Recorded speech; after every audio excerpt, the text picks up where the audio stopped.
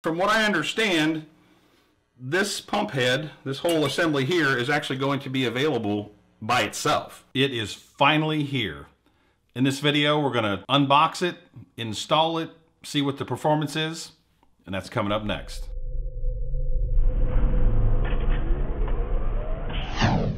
Hi, my name is Brian. I'd like to welcome you to another video. If this is your first time here and you'd like to learn more about electric brewing, see product reviews just like this one and all sorts of other home brewing related stuff, consider subscribing. And if you do, don't forget to click the bell so you don't miss a video when it comes out. As you saw in the beginning of the video, I kind of talked about Blichmann releasing the conversion kit for March and Chugger pumps several months ago.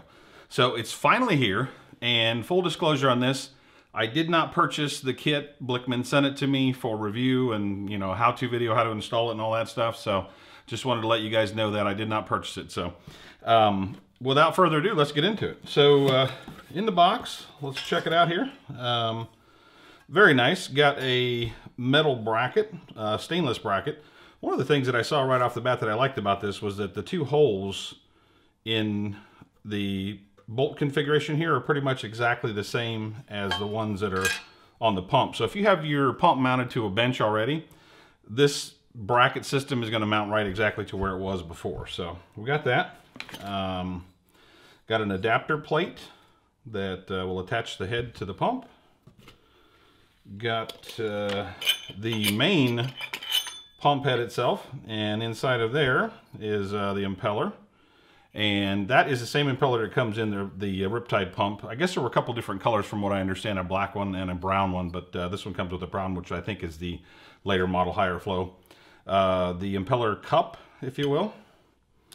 And then the actual impeller head itself. Now, one thing I did notice about this is that it comes with a stainless steel poppet valve. The one that came in the original one that I have, and they may have changed it since then, is actually a plastic one like what you would find inside of a keg. So, you know, it definitely looks a little bit sturdier, and I think the threads probably, that was one of the things kind of concerned me about a little bit, was the threads were plastic and it was threading into a big piece of stainless steel. So I did have some concerns about that, but it looks like they fixed that issue, and other than that, looks just like the pump head that's on the Riptide.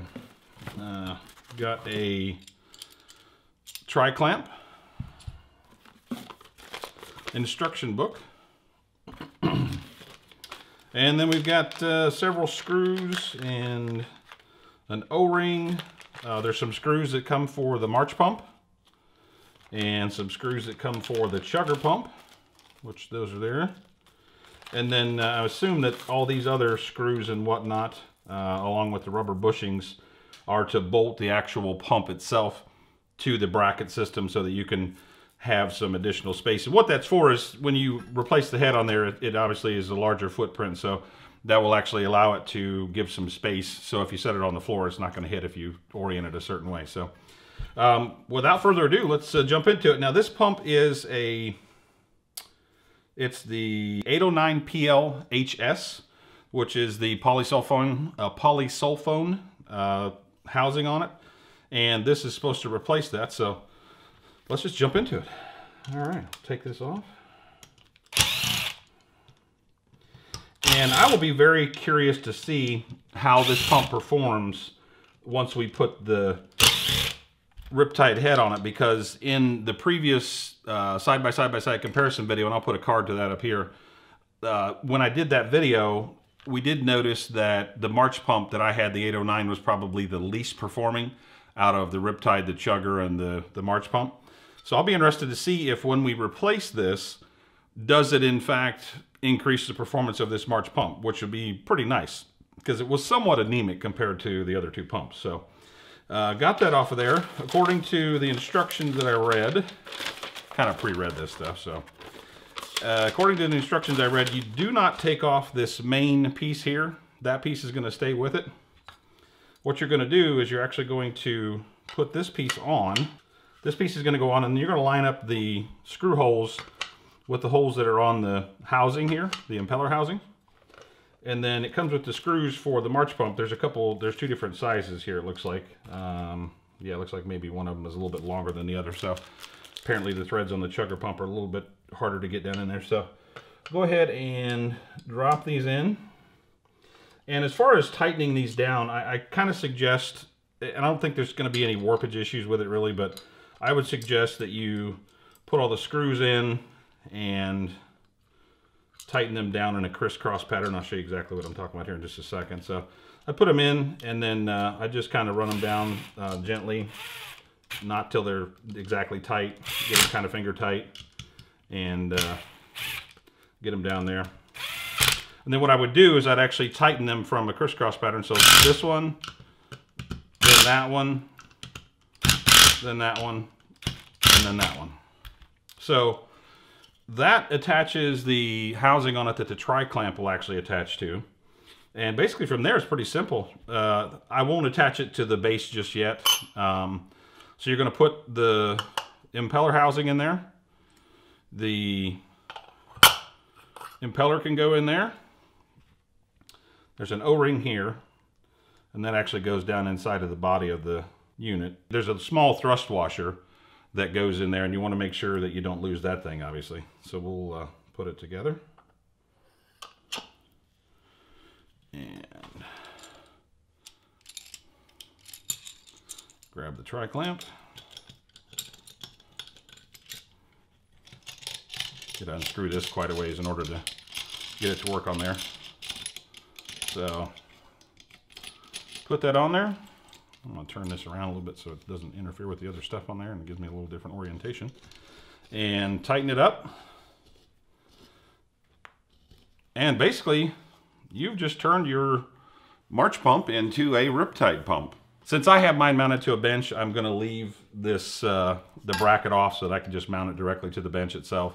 But for those of you that would be getting the kit and want to use it as a standalone pump, this is definitely a nice item that will come in handy for you so that you keep all the clearance of everything. So I will be back here in just a minute, and we'll do some testing. All right, so here it is installed on the bench. Go ahead and turn it on. And then come over here to the kettle and take a look at what we've got here. Looks like it has a pretty good flow. I don't know if it's quite as strong as the Riptide is, but it certainly has a good amount of flow to it. As far as noise go, it's definitely quieter than the Chugger. Alright, I'm going to switch over to the Riptide pump and I'll be right back. Alright, so here we are now. We've got the Riptide pump hooked up. I'll go ahead and turn it on. And come back over. Take a look. See what we've got here.